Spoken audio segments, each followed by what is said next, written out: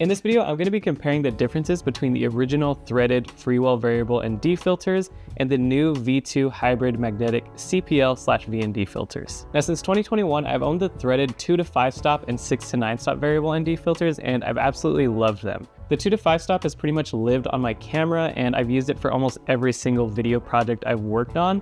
And recently, Freewell sent me their new V2 Hybrid Magnetic CPL/VND, which this is essentially an upgraded version of the traditional variable ND filters. And if you are interested in purchasing any of these filters at the end of the video, you can click my affiliate links in the description, and that's just a great way to support the channel. Now, before we get into the comparison, let me explain what a variable ND filter does. So essentially, a variable ND filter is sunglasses for your lens, and you want to use this in bright lighting conditions. So typically, if you want your footage to have a cinematic look and feel, you want to set your frame rate to 24 frames per second and your shutter speed to 1/48 of a second.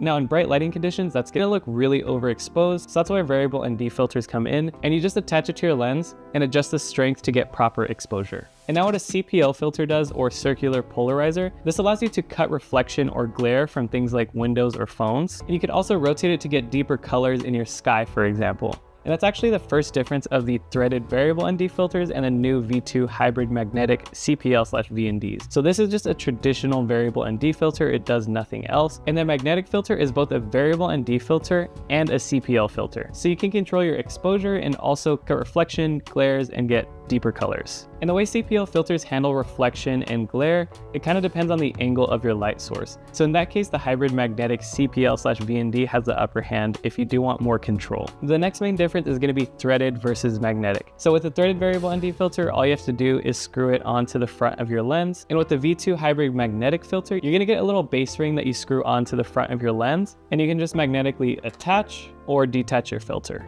And what I like to do first is rotate the VND to get proper exposure. Once you're properly exposed, you get the little metal knobs and you can just rotate the filter, which this is what's acting as the CPL. Tighten the little knobs and you're good to go. Another difference between the two is ND strength. So the V2 Hybrid Magnetic CPL has a variable ND strength of 3 to 7 stops. And the threaded Freewell variable ND filters are broken up into 2 different VNDs, which is the 2 to 5 stop and the 6 to 9 stop. Sometimes when I am shooting in bright daylight, I find that 2 to 5 stop isn't quite strong enough, but I don't want to stop shooting and swap filters. So that's an upper hand that I feel like the 3 to 7 stop V2 Hybrid filter has over the threaded filters. Now, I will say with the V2 Magnetic 3 to 7 stop filter, I do kind of miss having 2 stops on the lower end of the variable ND strength, because there are some times when it's not incredibly bright outside and I just need a little bit of ND strength, like 2 stops, but I do think gaining an extra 2 stops of ND strength is very helpful if you do mostly shoot in bright conditions. Now, when it comes to colors, both the threaded VND and the magnetic VND perform a little bit different. So with the threaded variable ND filter, I noticed that the color cast is a little bit more warm and a little bit more green. With the V2 Magnetic Hybrid filter, I noticed that the colors look a little bit more true and just a little bit more neutral. And if you do want to fix that in post-production, you can just add a little bit more magenta and make it a little cooler. If you want the truest looking colors, you'll definitely want the V2 Hybrid Magnetic filter. Now, every variable ND filter will have some type of cross-polarization, which cross-polarization is something that happens when you shoot on a wider lens. You might see that some of the corners in your frame look a little bit darker. And I will say that the threaded 2 to 5 stop and 6 to 9 stop variable ND filters, you do see a little bit of that cross-polarization, and it can be noticeable in some shots. The V2 Hybrid Magnetic filter virtually solves this issue because it's not only a variable ND filter, but also a circular polarizer. If you do see dark corners or dark edges with this, you can essentially rotate it until it's at a point that you like. I feel like you still will see a little bit of cross-polarization. However, the fact that you can choose where you want your cross-polarization to be kind of benefits you, and it gives you more control over your image. And another thing with cross-polarization is that it can make phone screens or computer screens look really weird with the threaded variable ND filters. But with the V2 Hybrid VND/CPL, you can actually adjust it and control it to your liking. Now, another difference between threaded versus magnetic is the additional filters you can attach. So with threaded filters, for example, I can attach my Nisi black mist to my lens first and then screw my variable ND filter directly over it. So if you do have third-party diffusion or mist filters that you want to attach, you'll probably want to go with the threaded. But one cool thing with the V2 Hybrid Magnetic filters is that Freewell actually designed additional magnetic filters.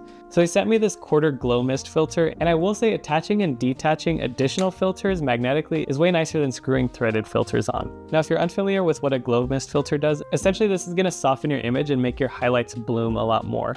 and they sent me the 1/4 strength. However, I found that that's just a little bit too strong. So if you do want a mist filter to bloom your highlights, but you don't want something super strong, I would definitely get the 1/8 strength. And also one thing that Freewell always impresses me on is just their cases. So with the threaded Freewell variable ND filters, you will get a magnetic front cap and also an aluminum carrying case, which is really nice. And the V2 Hybrid Magnetic VND/CPL filter comes with this leather carrying case, which is actually pretty cool. And it also comes with a front ring and a back ring, so this is going to keep your filter extra protected. Another thing that I really liked, and I just felt like it was really well thought out, is say if you leave your base ring on your lens, the rear cap that you would use for your V2 filter, you can also just flip it around, and now it's going to just be a magnetic lens cap for your lens. So personally, I think both the threaded and the new V2 magnetic filters are amazing. And I would say if you're producing a ton of videos at a high level and you want the most control possible, I would definitely recommend getting the magnetic hybrid CPL/VND filter. However, if you just want a simple threaded variable ND filter and you're not really shooting a ton of reflections or computer screens, then I definitely still think that the threaded 2 to 5 stop and 6 to 9 stop variable ND filters are amazing. So anyways, that is all for this video. I just want to say a huge thank you for watching, and if you do have any questions on any of the filters, feel free to let me know in the comments down below, and I'll see you in the next one.